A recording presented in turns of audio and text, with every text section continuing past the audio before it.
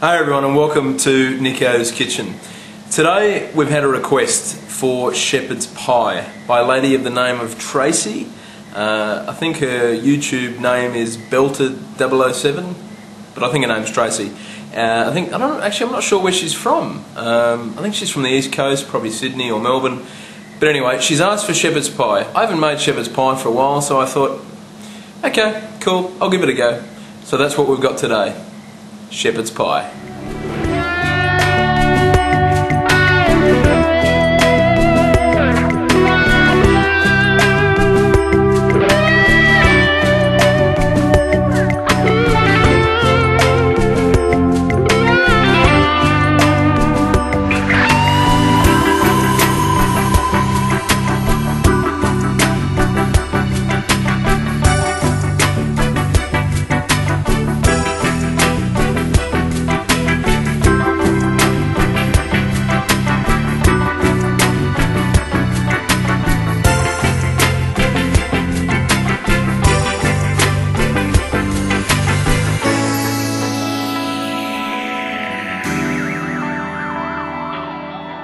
Okay guys, shepherd's pie.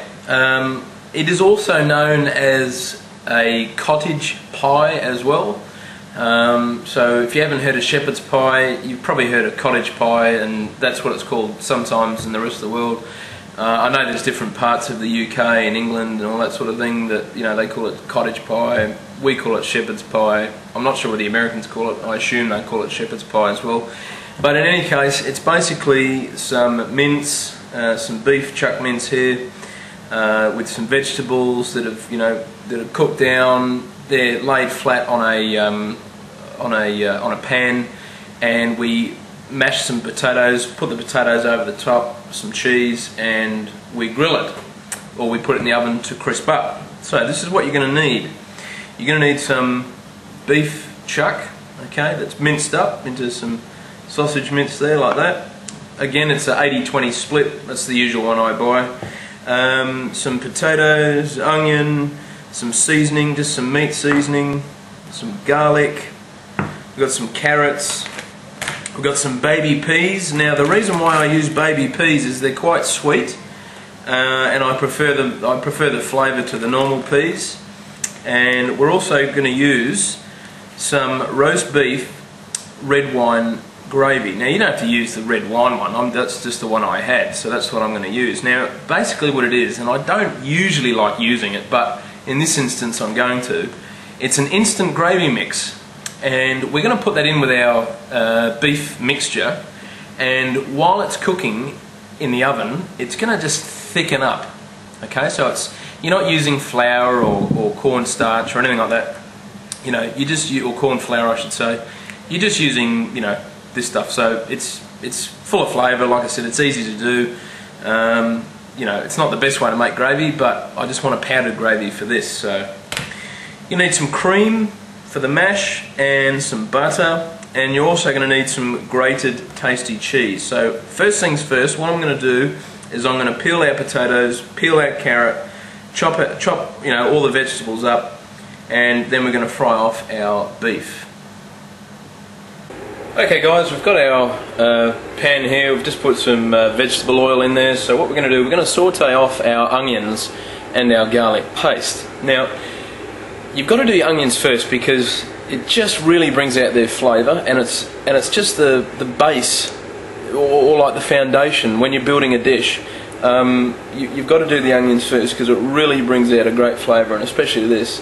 If you just put the onions in with everything else, you're not going to get that same flavour. So we're going to put our onions in, okay, like that.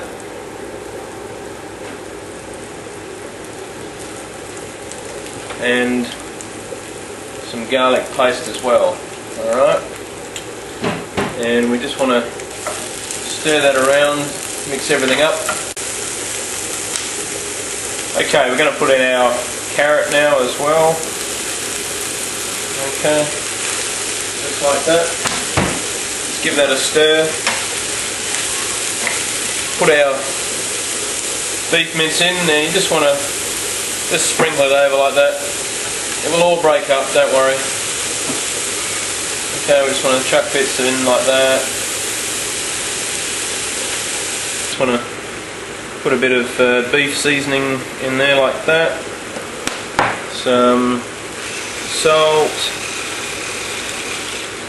and some pepper. Just like that. These are really cool actually. They've even got a light at the bottom there. You can see like that, so you can actually see where you're grinding the pepper. I love gadgets. They're really cool. Okay. So, now we're going to put in our gravy mixture. Okay, so we just want to spread it around like that. You don't want it all in a big clump, okay? Just spread it around, just like that. Perfect. And then I want you to add in about 2 cups of water. Okay, and just again, just evenly distribute it around the dish, just like that. Okay, beautiful. Right, so we just want to move this around now. And what that gravy mix is going to do is going to thicken, because this is all going to boil down. Okay, so we're going to put this on a high heat. We're going to let this simmer down, reduce, and we're going to be left with a beautiful thick gravy and beef here. And as soon as that's done, we'll add in our peas. Okay guys, we're going to do our potato mash. Okay, we've got our potatoes here. I'll just put them in there. Okay, now just a couple of little things. We want to just get some cream. Okay, pour some cream over there. We want to get some butter. Just break the bits of butter up like that. Just chug it straight in. Okay. We want to get some, just a little bit, just a tiny bit of cheese. Okay. Just a tiny bit of cheese. And of course, the secret behind any good potato mash, lots of salt. Okay. Just want to pour the salt over there like that. Also want some pepper as well. Okay. Rightio. Now we just want to mash this through just like that until it's nice and creamy. It smells beautiful. I wish you were here to smell it, because it smells fantastic. Okay, just the last bit of that. Spread it over there. Right. Then you want to get your mash. Okay. Just put your mash straight in the middle. Okay. Just like that.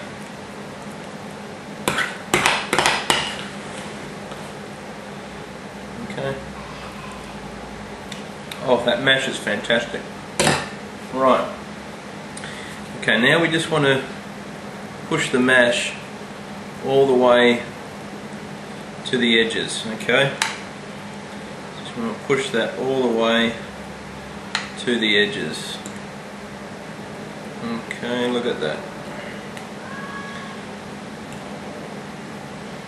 Now, do it with a fork, because I think a fork gives it this nice homemade look, but also when you do it under the grill, or in my case I'm doing mine in the oven, if you just score it like that over the top, you get these nice crunchy bits.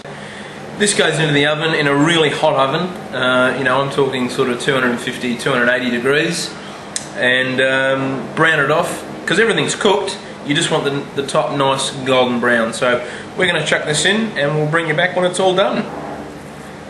Okay, so just get straight in there like that. Get a whole spoonful, lift it up. Should all come away. And look at that. Okay, got all that gooiness underneath there. You can see with all the carrots. Just have a look at that. Okay, you got all the nice crusty potato on the top. That is to die for. You can serve that with anything you want, or do what I do and just have it by itself. It's absolutely fantastic. Give it a go. You are going to love it. You take care, and I'll catch you next time.